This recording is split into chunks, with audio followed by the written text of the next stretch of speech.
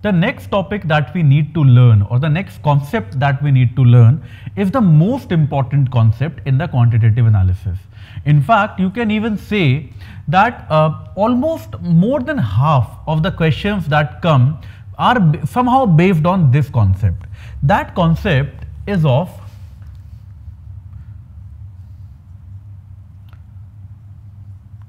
linear equations.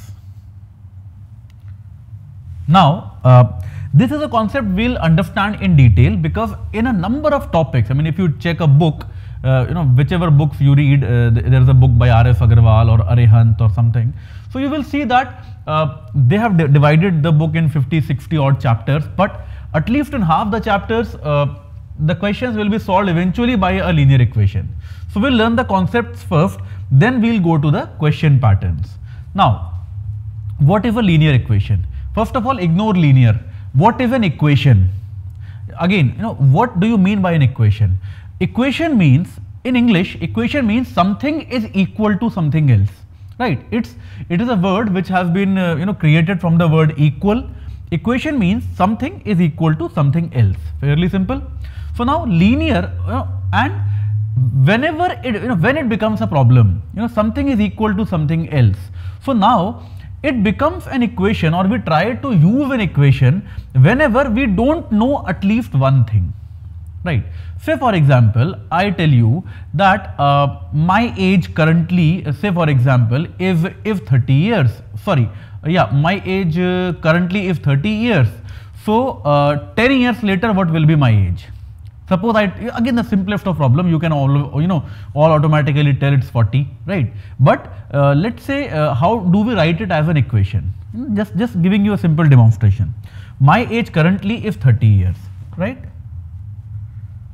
I'll write it as current age. And I say what will be my age 10 years later? So let's assume that my age 10 years later is X, right? Fairly simple. Now we all know that 10 years later my age will be my current age plus 10 years, right? So can we write it as X is equal to current age, that is 30 plus 10? Can we write it like this? That means X is equal to 40, right? So this thing is an equation, right? It's an equation in which there is some, one thing is unknown and eventually we get to know it. So it's fairly simple. This is how linear equations work. Why do we call them linear? The word linear is important. Linear means here nothing will be in square. That means the unknown quantity will be having power 1. So if we write x, it can also be written as x raised to power 1. Power 1. There won't be any x square or x cube in this, because it's a linear equation. If it becomes x square, it becomes a quadratic equation, which we will not discuss, in this part. So the power of the variable will remain 1. That is the fundamental idea of linear equation, right? So this is how linear equation works. This is the basic idea of linear equation. Now there is some there are certain very specific ideas, very specific rules regarding linear equation. Now let's find out what those rules are.